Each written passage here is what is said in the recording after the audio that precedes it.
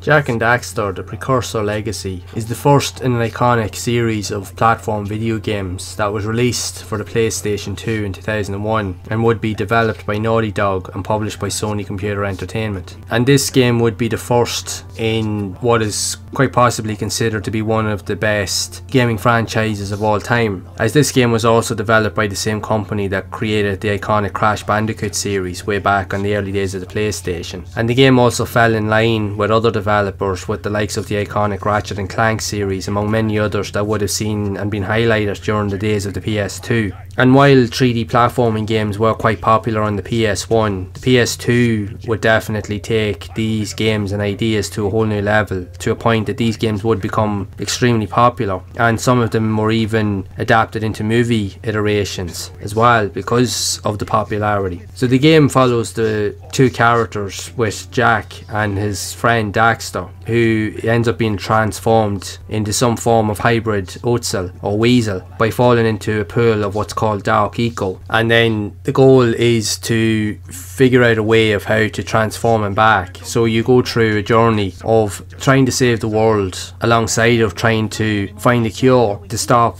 evil from overtaking the land. So you have to complete a variety of different missions and mini games and challenges to upgrade your character's abilities, and also to unlock additional extras within the game and explore different hidden secrets while telling the game's story along the way. The game itself would receive critical success and acclaim upon its release, selling more than 2 million copies in the United States alone as of its release, and for its time was considered to be one of the best looking, visually impressive games on the PlayStation 2 during that time period. And this series of games is still just as popular today, so much so that it got remastered editions on the likes of the PS3 and the PS4 with HD remasters on modern consoles, bringing the ideas of the game to a whole new and modern generation of gamers. And the game really is just as popular today and is right there up there with the likes of the Ratchet & Clank series, which is again another fantastic and epic series also that began life on the PS2. It just adds so much dynamics to these style of platformers. And the one cool thing about the likes of Jak Daxter, even with Ratchet & Clank, even when you compare it to PS1 and even Sega Saturn style 3D platformers, while they were good in their own right, the one thing that these type of platformers started to do really well, and only like Crash Bandicoot before it had managed to achieve that, was the really good storytelling and the voice acting in the games. These type of games almost had a movie style quality to them, and in many ways you felt like you were playing or being part of an interactive movie. That's how good these games were, as everything was pretty much on key. You had great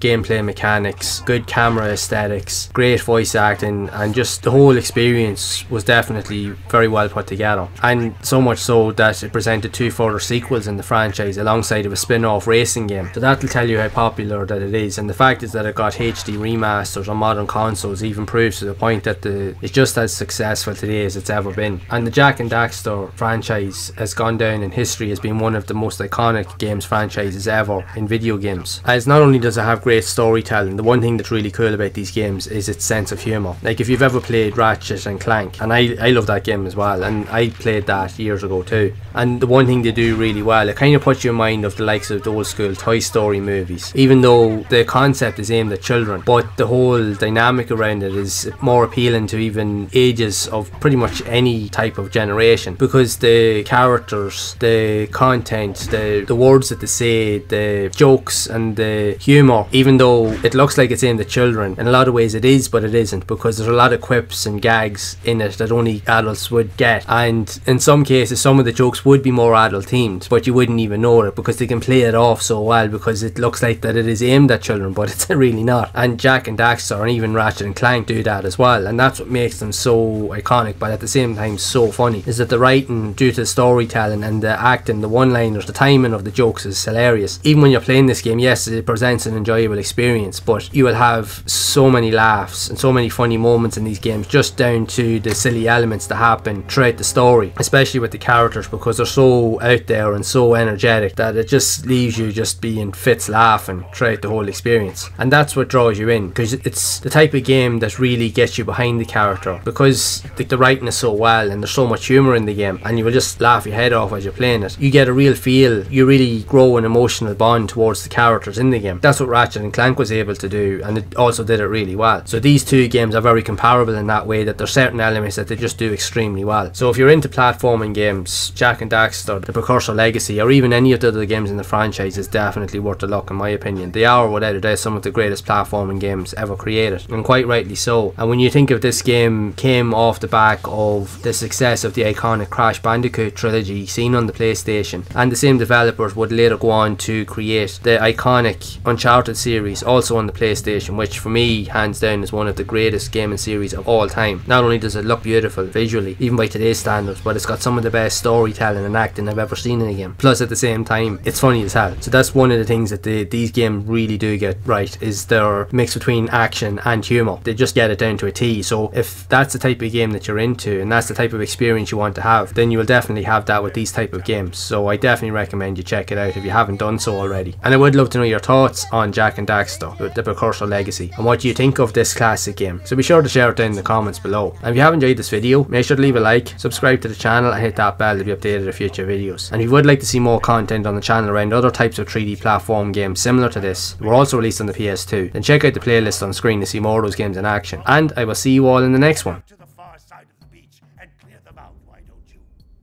Follow the lamps. They'll take you right there. Now, all of you.